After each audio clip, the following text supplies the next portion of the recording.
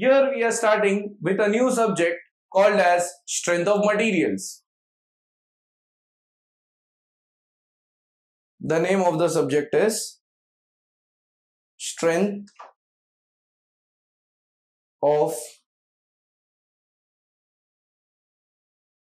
materials. Now, when we talk about this subject,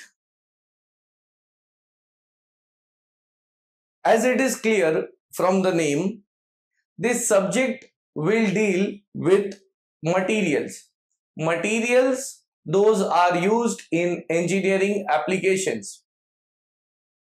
And it is strength of materials, that is, how much would be the load carrying capacity of a certain material. With the help of this subject, we are able to calculate how much would be the load carrying capacity of various materials. The knowledge of this subject is very important in the designing of some components, example bridges, roof, trusses, brackets, plates, bolts, nuts, everything. For that, the designing of that components will deal with strength of materials first. So this is a basic subject which is studied before studying the designing of machine elements. So we need to have deep knowledge of this subject when we are going for design of any new component. Next, when I talk about strength of material, it is also called as SOM, which is the short form of this subject. SOM is very much important for civil engineering and mechanical engineering. In both these branches, the concept of SOM should be very much clear, and a person or an engineer should have a deep knowledge of this subject before he goes for designing some of the components. So this is the stepping stone.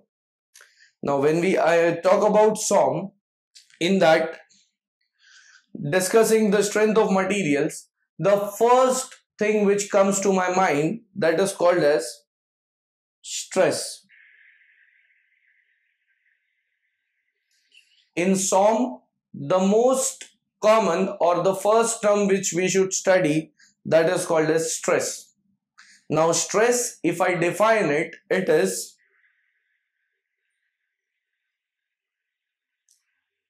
the internal resistance to external loading. It means stress will be the internal resistance, or I can say the internal property of a material which will resist the external loading. Next, I can even say that stress is defined as the ratio of external load to the cross-sectional area.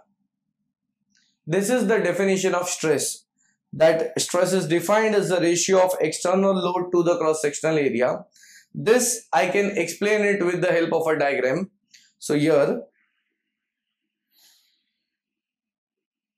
in this diagram, here I am drawing a rod which is subjected to external load P. Now when we are applying an external load over this rod and the load is trying to pull the rod, in that case this rod will try to resist the external load. That is, if I draw this diagram by breaking the section,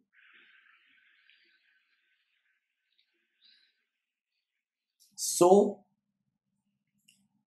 this external loading will try to pull the rod in its direction, but there will be internal resistance set up, that is, for this load which is acting towards left, there will be a resistance towards right.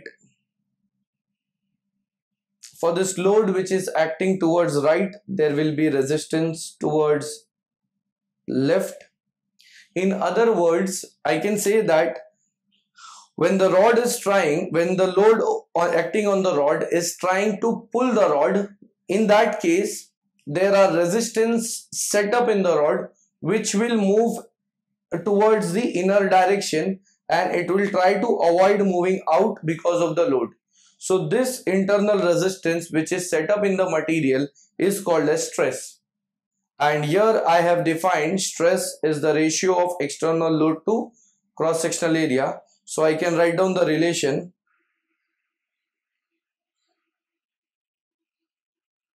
Mathematically, stress is denoted by letter sigma, and this is equal to P upon A, that is external load upon cross-sectional area,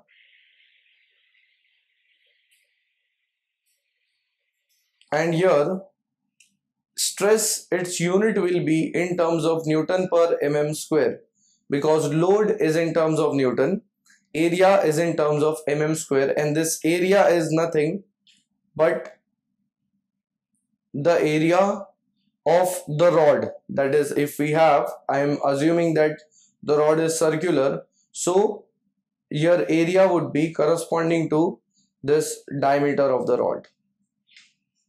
So here we have seen what is meant by stress, what is the definition of stress. Next, I'll write the various units of stress, and those are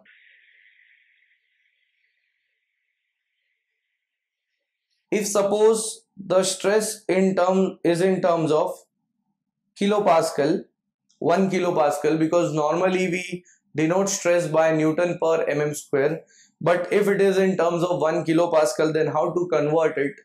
So here 1 kilo means 10 raised to 3 pascal, and 10 raised to 3 pascal means Newton per meter square. Next, I'll keep 10 raised to 3 Newton as it is. Instead of meter, I'll write down 10 raised to 3 mm square.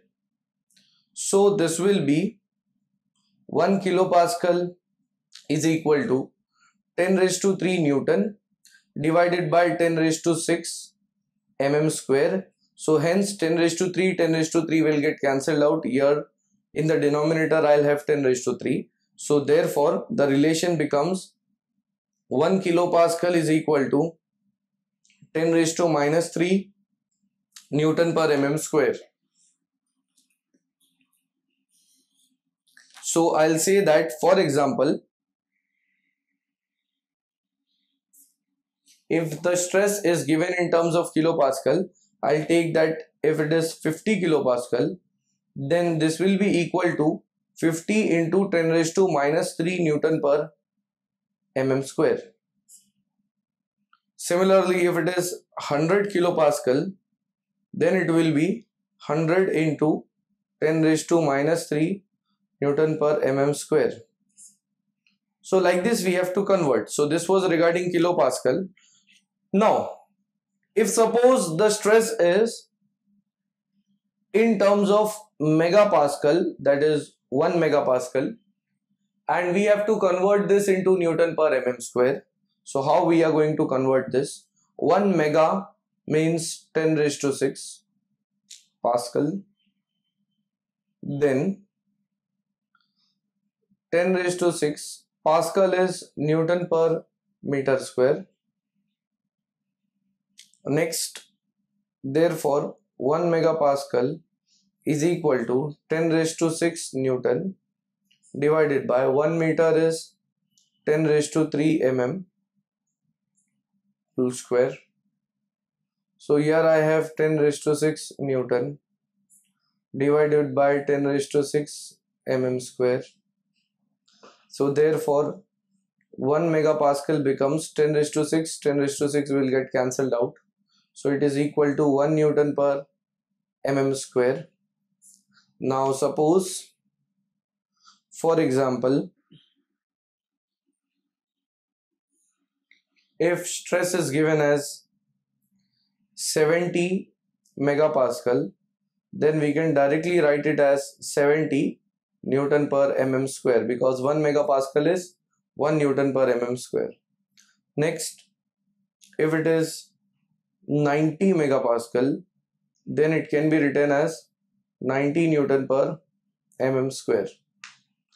So we have seen the conversion of megapascal. Now, if the stress is in terms of gigapascal, so 1 gigapascal is equal to, giga means 10 raised to 9 pascal, so it is 10 raised to 9, and 1 pascal is Newton, 1 Newton per meter square. So therefore 1 gigapascal is equal to 10 raised to 9 Newton upon, for meter I'll write down 10 raised to 3 mm square. So here we have 10 raised to 9 Newton upon 10 raised to 3 to the power square. So this would be 3 into 2, that is 6. 10 raised to 6 mm square. Next, 10 raised to 6 gets cancelled out. Here we have 10 raised to 3 left. So therefore 1 gigapascal is equal to 10 raised to 3 Newton per mm square. So this is the relation which we have. So suppose, for example,